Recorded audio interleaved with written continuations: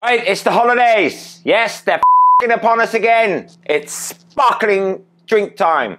So we're going to do 2 drinks. We're going to do the Mexican 55, great quote with this one, and the airmail.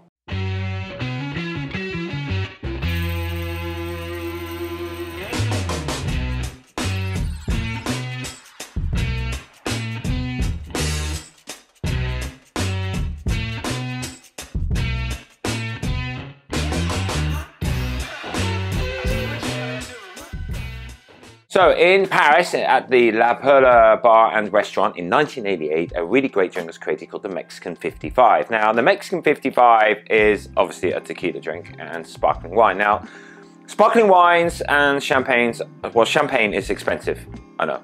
But if you don't want to be spending too much money, I would find something called Cremant de Bourgogne. And this is the one I use.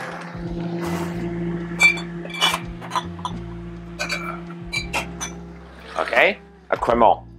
Now, it may not be made in the Champagne region, but it's pretty close to the Champagne region, and they do the same exact process, and it's a great value for money. It's a fraction of the price you're spending on champagne.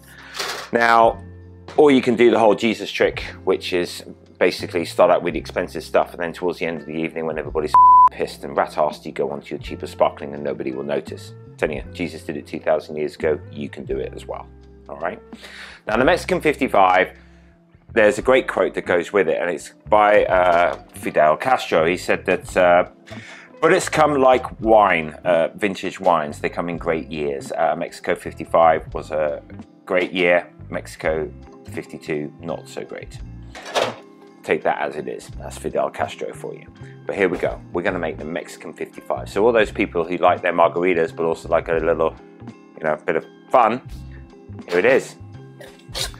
So what we got to do is 1.5 ounces of tequila.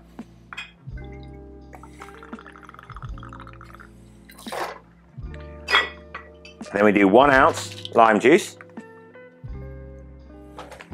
Now I do a rich syrup, which I will do just 1/2 ounce. But if you're going to have a 1-to-1 syrup, just do 3/4. Okay. The original recipe calls for Angostura bitters, 2 dashes. I like to prefer 2 dashes of orange bitters, okay? I just think it works a lot better, all right? Then,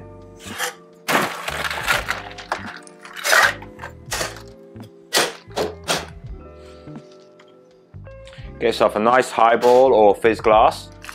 Shake it. Not for too long, don't need to. That's nice.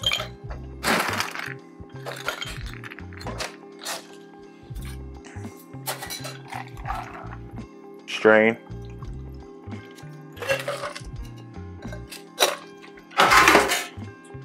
Get your Cremant or your sparkling, whichever one you want to use. You can use Cava, you can use Prosecco, you can use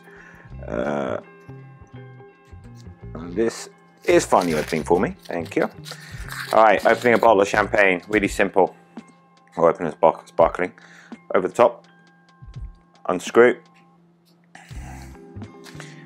hold the top, twist at the bottom, okay? Just slowly twist, and you should have just a very small little, that's it, all you need to do. Then, just top it up. Just a little.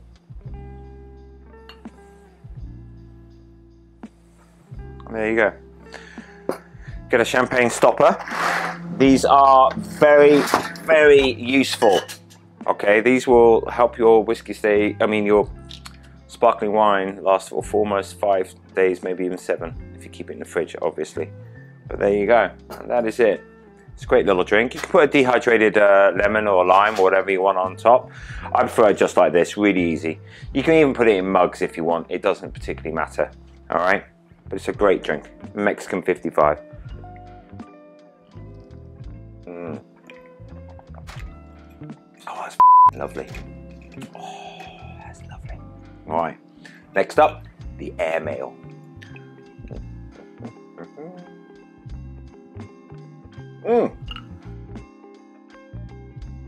Okay, so just on the first one, the Mexican 55. Now we're going to do the airmail. For all those who are born post 1990, pretty much, before the internet and cell phones and all that kind of stuff, there used to be these very special, funky little sort of blue envelopes that you used to have. And I was rather fortunate that I was able to travel a lot, even when I was younger. And the airmail, which first came out in 1918, I'm not that old, but in 1918, airmail was introduced in these little sort of blue envelopes, and you wrote on them, and they were all, you know, designed for posting around the world.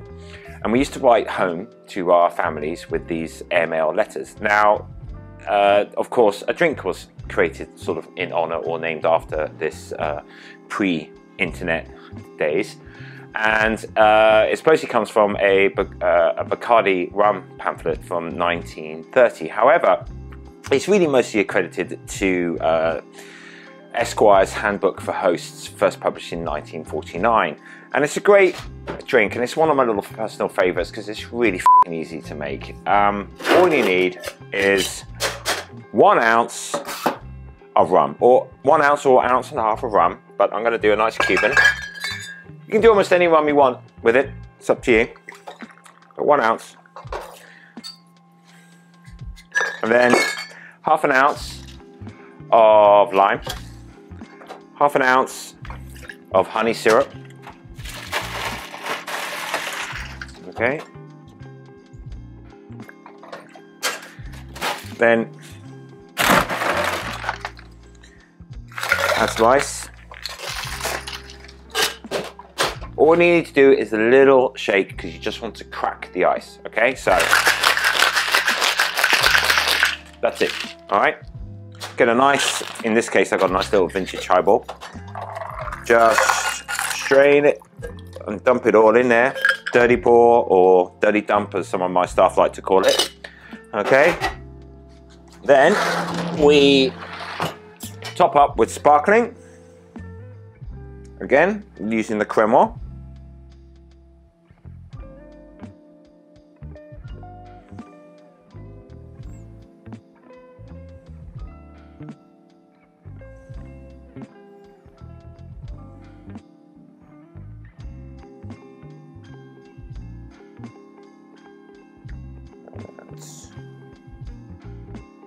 There we go.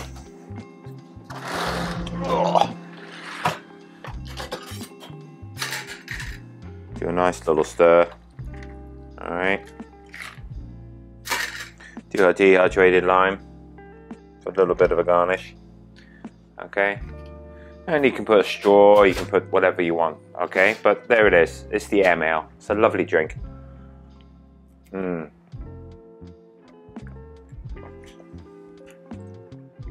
That's rather nice. It's a great drink. Put it in a teacup or coffee mug at breakfast. Great hangover cure. Don't quote me on it, I'll get in trouble for that. There we go, thank you. Now f*** off, enjoy your holidays.